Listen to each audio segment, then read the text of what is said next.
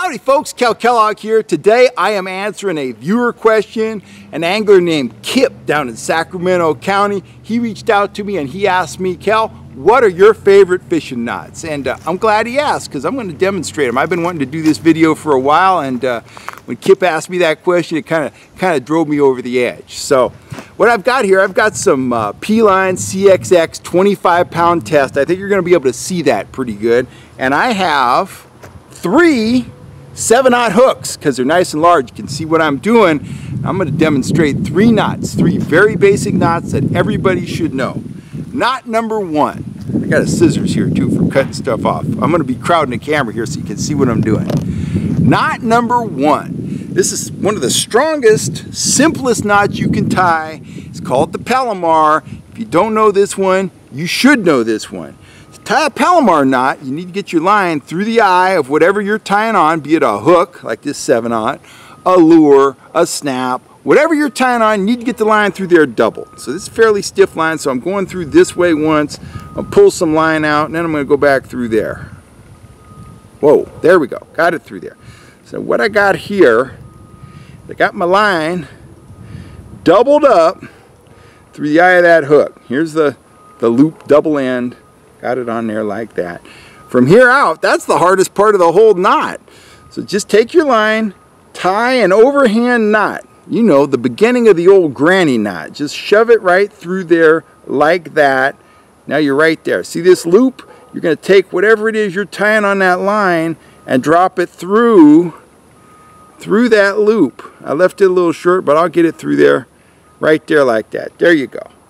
Now get everything up above the eye of that hook and start to draw it down, and don't go crazy. Work it down. See, I'm working it. I'm working it. I'm making that part smaller there, right there. This part's getting smaller every time. I'm kind of working it down, start it down. Now you don't just want to wrench it down because that's going to cause friction. It's going to mess up your line, probably cost you big old fish. Big fish, as a typical rule, they only strike when you mess something up so they can get away and laugh at you with their fishy friends. So don't just draw it down, put a little spin on there, then draw it down, get it tight, see a little loop still in there, pull that down, then independently I pull this side and I pull this side, and then I'm done. And I don't cut this tag end super short. I don't see any benefit to that. I'm going to leave it about an 1/16 of an inch, something like that, right there. That's knot number 1. That's a 90% knot. Whatever your breaking test your line is, in this case 25 pound, I'm going to get about 90-ish, maybe 95%, but certainly above 90% of the strength of that line in that knot. So that's knot number 1. That's your Palomar. Very easy, very reliable, and we are very done with it. Now, this next knot, grab another hook. This next knot is not nearly as strong, but it's very easy to tie. I'll bet you I don't even want to know. I bet I've tied 100,000 of these, or maybe 50,000 at least. It's the improved clinch knot. Pretty much do this one in my sleep. Here we go. There is one thing that I do that makes the knot a little more reliable. This is about a 75% of the line weight knot. So you can't go crazy. It's not the knot to tie if you're fishing for tuna or whatever. So, and there are a lot more complicated knots, San Diego knot and stuff like that. I don't do that. 90% of the time, Palomar gets it done. So, take your hook, improved clinch knot. Just shove your line through the eye. Like that. Pull some line through. It's like this. You know, I like to leave a little extra. I like to have something to work with. Take your finger of your weak hand, in my case the left hand, put that there, and you're going to wrap this anywhere from 5 to 8 times. So I'm going to go once, twice, 3, 4, 5, 6 times, 7 times, right there. 7 wraps. The hook's over here. 7 wraps. See this hole right here, right there? There's a hole right there above my index finger where we started the wraps. Take this end, the end that's cut off, shove it through there. That forms a loop over here. This is the improved part. Grab that tip, pull it through there. Now what I like to do is I grab that tip with my teeth like this, see? Then I start it down and I let it.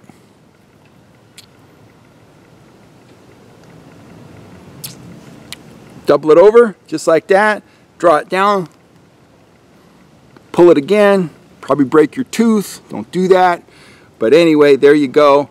Now, I don't trim that super short. Why these knots fail, one, they can cut themselves if you're pulling really hard on them, but they like to slip. They like to slip out. So as a result, man, I'm going to leave that thing about a 1/4 inch, maybe a little longer right there. I'm going to leave a little tag end on it. That's my insurance against the slip. But if I'm out there, heat of battle, I need to tie a knot quick and dirty, that's it. Improved clinch knot. Very simple. That's knot number 2. Now this final knot, it's more complicated. It's one you need to know, whether you're a kokanee guy, striper guy, lingcod guy, doesn't matter. You need to know how to snell a hook. So you, in this case, don't want it hooked on a spool. Get yourself a section of line. However long you anticipate your leader being, give yourself a little extra and cut it off, all right? So in this case, I don't know, I've probably got 40 inches of line there. Doesn't matter which end you use, take your hook. Get your hook like this. We can, in my case, left hand, I'm holding it right behind the barb, it's like that. Just like that. I'm going to take this line, I'm going to pass it through the eye this way. Just like that. And I'm going to leave, you know, about so much. I got a couple 3 inches through there. I want that in my hand. I don't want that to get away from me. That's bad. That gets away from me, bad. I want to control that, like that. So I get the hook, I've got that line there. First thing I'm going to do is I'm going to make however many wraps I want to make. At least 5, maybe 7, maybe 10, maybe 8. This is called a bumper snell knot, or an egg loop knot. A lot of guys call it that. I started tying this. Barry Canavero, Fish Hooker Sport Fishing, taught me this knot years ago for rigging shad for Delta striper fishing, but I've seen the same knot used by steelhead guys. It's an egg loop. So take your line, start wrapping. So we're going to go 1, 2, 3, 4, 5, 6, 7, 8, 9, 10, 11, 12, 13, 14 wraps in this case. However many you want. Okay, right there. Now, we're going to take the end of that line we were wrapping with. We're going to find the end of it. We're going to pass it out through the eye. Now, here's the hardest part of this whole knot. Pass that out through there. And I like to get it out there only about 2 inches. That's it. Now you see, my index finger is holding that where I was wrapping. You got to hold that. But I want this part of this line that I passed through there, I want it between my thumb and my index finger. So you got to keep your index finger on that line. I'm pushing on it. My finger's turning white. If I held this a long time, my finger probably fall off. But that would be bad. I couldn't scratch my nose. So hold it tight and get a hold of the eye. You can release your thumb for a second and get that line back in there, just like that. I don't know if you can see that. I'm trying to hold it up at different angles. I got that line back in there. Then continue wrapping over it with the same piece of line again. And I'm going to do another 5 or 6 wraps. Like that. I don't really know how many that is, but I'm going to stop right there. Now, we're done. What you're going to do to draw this knot down is just start pulling this end. Nice and gentle, pull it through, and you can see this kind of twizzling around here. You got to kind of work this because it's going to want to tangle up down there, going to ball up, but you'll see it's disappearing into the knot just like that. There we go. Now, give it a little tug, bear down on it a little bit. I like to leave my tag end pretty much as long as the shank of the hook, so I'll take it back here somewhere like that. I'll leave a little tag there. Got a beautiful snell on that hook, and you've got a loop here which you can, you can stick bait under if you're fishing roe or something like that for maybe sturgeon or steelhead. Of course, you could use this with a much smaller hook. You can put that under there. You can put a shad's tail under there, and you can draw that down and hold whatever you want above that hook. So that's all fun and games. This is the same knot I use when I'm tying kokanee leaders, when I'm using those tiny little red octopus hooks. Of course, I wear glasses when I'm working with that tiny stuff. But that is it. That is the bumper snell knot. That's knot number 3. Number 1, the Palomar. Number 2, the improved clinch knot. And number 3, the bumper snell. If you could tie those 3 knots, you're good for 99% of the situations you're going to encounter fishing Northern California saltwater or freshwater. And practice those, learn those, use those, and you're going to set yourself up for success.